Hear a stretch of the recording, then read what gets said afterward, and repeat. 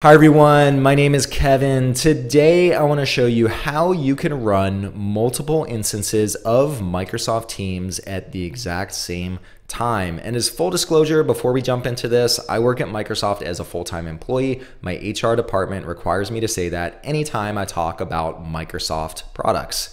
Why would you possibly want to run multiple instances of Microsoft Teams at the same time? Well, let's say that you're a consultant and you work across two different companies and you need to switch back and forth between your different accounts. With multiple instances, you could do that. Or let's say that you want to join two meetings at the same time, or maybe you want to monitor multiple channels at the same time. Multiple instances allow you to do that. Now, with the desktop app, for Microsoft Teams today, unfortunately, you can't launch multiple instances. However, I'm going to show you a quick trick that allows you to run multiple instances at the same time. All right, well, enough talk. Why don't we jump on the PC and I'll show you how to do this. Okay, well, here I am on my PC and I have Microsoft Teams, the desktop app, open. And so here I am, and typically what you would do, whether it's working with Word, Excel, PowerPoint, or any other app, you could open up multiple instances by clicking on the taskbar, right-clicking, and then clicking on the app again, and that would open up a separate instance. However, with Microsoft Teams, if I try doing that, what you'll see happens is it simply focuses on the existing Teams window that's already open.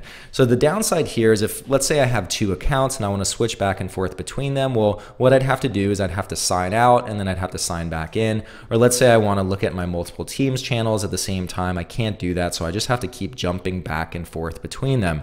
There must be a better way. So what is that? Well, let me show you what we can do.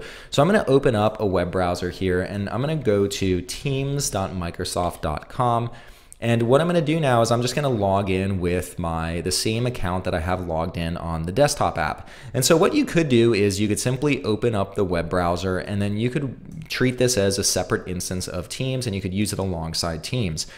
What's happened recently is Teams now has the capability to basically be installed as a PWA. So you can install it just like a desktop app, and I'll show you how to do that. Now, this will work in any Chromium-based browser. Whether you're using Chrome, whether you're using Edge, this will work for you. And so what you could do is up here in the address bar, you'll see this little plus icon. This allows me to install Microsoft Teams. Another way I could get to that too is I could click on the ellipses over here, and then there's an option here to install Microsoft Teams. This will install a PWA on my desktop. So let's go ahead and I'm going to go and click on this plus button. And now it asks me, do I want to install? Let's go ahead and do that. So what's happened now, you'll see that this has now installed the Teams web app on my computer. And what I could do is here I have the Teams web app, and then I also have my desktop app, and I could run them side by side. And so now here I could switch into a different account. Maybe I click into one Teams channel, and then in the desktop app I click into a different Teams channel. Or maybe I join one meeting here and I join another meeting here. So now I have multiple instances of Teams open.